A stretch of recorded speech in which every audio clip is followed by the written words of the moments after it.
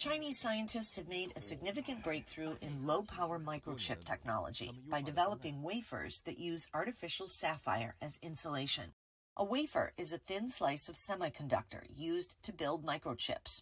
Typically, dielectric materials help insulate the chips from overheating.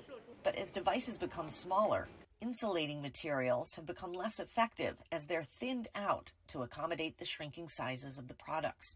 As a result, devices can overheat or have batteries with a short lifespan. To this end, researchers from the Shanghai Institute of Microsystem and Information Technology have developed an artificial dielectric material with a crystal structure similar to actual sapphire that can be used as insulation instead. The aluminum oxide we created is essentially artificial sapphire, identical to natural sapphire in terms of crystal structure, dielectric properties, and insulation characteristics. Previously, the dielectric materials are usually made with amorphous materials. This time we use crystalline materials. With intercalation oxidation technology, single crystal aluminum is oxidized.